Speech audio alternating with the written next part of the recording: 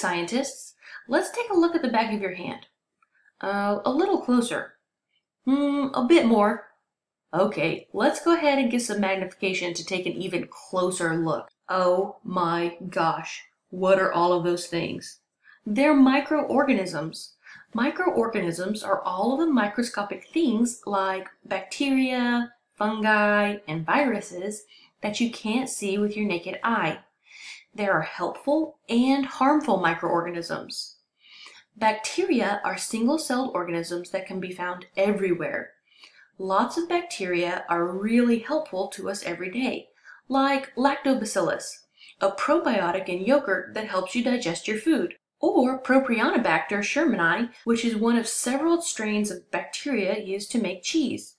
P. shermani specifically makes Swiss cheese and is the reason Swiss has those distinctive holes in it. There are even bacteria that eat chemicals that are harmful to humans. Alcanovorax borcuminus eats oil, which helps clean up major oil spills, and Shewanella putrefactions can break down nuclear waste. Other bacteria are really harmful, like Meningiococcus that causes meningitis, Streptococcus that causes strep throat, and Salmonella that causes food poisoning. Sometimes, though, a bacteria is both beneficial and harmful, like E. coli.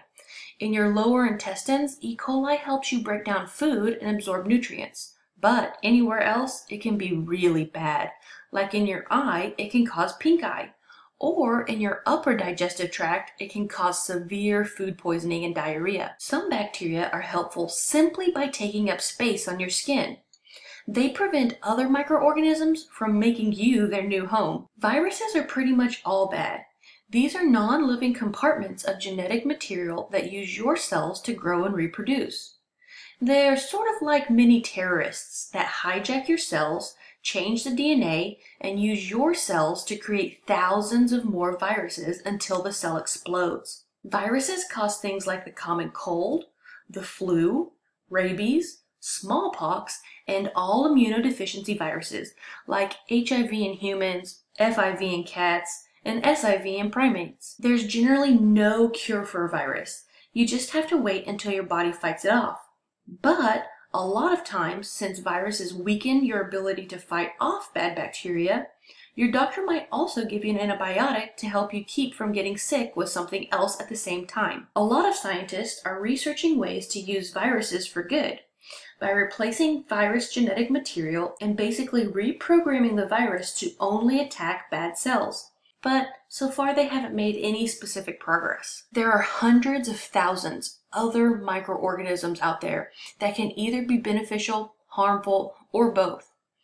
Yeast is a fungus that helps make bread, and it also lives on your skin. But if your skin bacteria are weakened, the yeast can take over and cause mild skin infections. Amoebas are single-celled animal microorganisms that, while helpful to water ecosystems, pretty much just wreak havoc if they get into your body.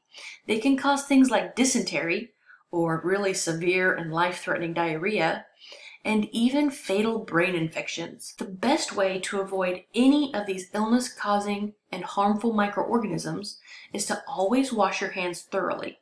Wash your fruits and vegetables before you eat them. Cook your food to specific safety temperatures.